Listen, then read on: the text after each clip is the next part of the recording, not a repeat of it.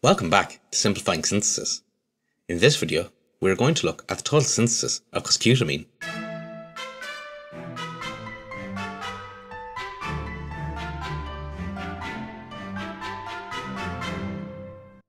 This work was published in the European Journal of Organic Chemistry by the Romero-Ibañez and Sartillo-Piscil groups.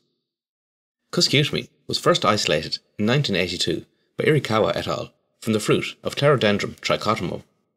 Since its initial isolation, it has also been found in Cuscuta chinensis, Ligusticum chongqing, and Cuscuta oralis.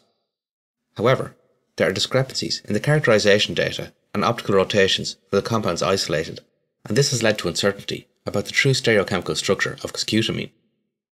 Cuscutamine is quite a simple molecule, and there have been many effective strategies developed for the synthesis of these indole-type alkaloids. However, this synthetic route is quite interesting as it utilizes a transition metal-free deconstructive lactamization to construct one of the rings present in the molecule. To synthesize the precursor for this lactamization, they started with L-tryptophan, which was chlorinated using thionyl chloride. In this reaction, an oxygen of the carboxylic acid acts as a nucleophile and attacks thionyl chloride, breaking one of the sulfur-chlorine bonds. This activated acid is then attacked by the chloride, forming a tetrahedral intermediate which decomposes, forming an acyl chloride. This was then directly reacted with methanol to form a methyl ester in a quantitative yield. Taking this forward, they then carried out a Pictet-Spengler reaction. In this reaction, they used dihydropyran instead of the more common methods which use an aldehyde. Protonation of DHP with sulfuric acid generates an oxonium electrophile, which is attacked by the amine, forming a hemiaminal intermediate. The oxygen of this hemiaminal is then protonated, and then the carbon-oxygen bond breaks to form an iminium ion.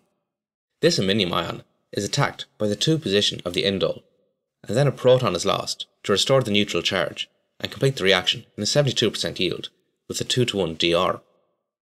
This mixture of isomers was not separated and was mesylated using mesyl chloride, DMAP, and triethylamine. With this leaving group now installed, the secondary amine acted as a nucleophile, and a 6-exotrig cyclization occurred, forming a new 6-membered ring in a 75% yield. At this point, the 2 isomers could be separated, and both were reacted separately with Bock anhydride to protect the indole nitrogen. With this in hand, they could then carry out the deconstructive lactamization. In this reaction, tempo is first oxidized by sodium chloride to form an oxopyridinium species. This is able to abstract a hydride from a carbon adjacent to the tertiary amine, and the resulting iminium species then forms an enamine, which attacks another equivalent of the tetramethyl oxopyridinium. The iminium intermediate that is formed by this step is then attacked by sodium chloride, and an oxidation to form a lactam can then occur in a mechanism similar to that of the Pinnick oxidation. This compound was then purified and reacted with MCPBA to oxidize the nitrogen of the tetramethylpyridine ring. This abstracts a proton and is eliminated, forming a 1,2 dicarbonyl species. This then reacts with another equivalent of MCPBA to carry out a Baeyer-Villiger type oxidation. The carbonyl is first protonated, and the peroxide then acts as a nucleophile. This forms a tetrahedral intermediate that can undergo a rearrangement to form an N-carboxyanhydride species.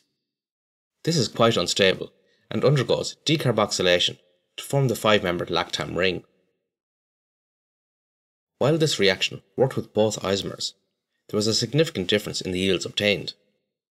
This can be explained by looking at the steric hindrance around the oxidizable hydrogen atoms. In the 11s isomer, one of the protons on carbon 4 is shielded by the methyl ester, while in the 11R isomer, both protons on carbon 4 are free to react, and as a result, generated a much higher yield than the 11s isomer.